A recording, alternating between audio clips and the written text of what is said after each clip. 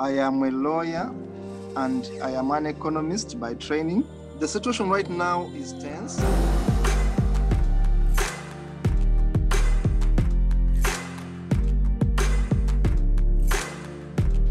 Some people hate us, especially clerics, religious fanatics, and they are going to use scriptures in the Bible, scriptures in the Quran to say homosexuality is bad. Our office has been attacked consistently since 2012.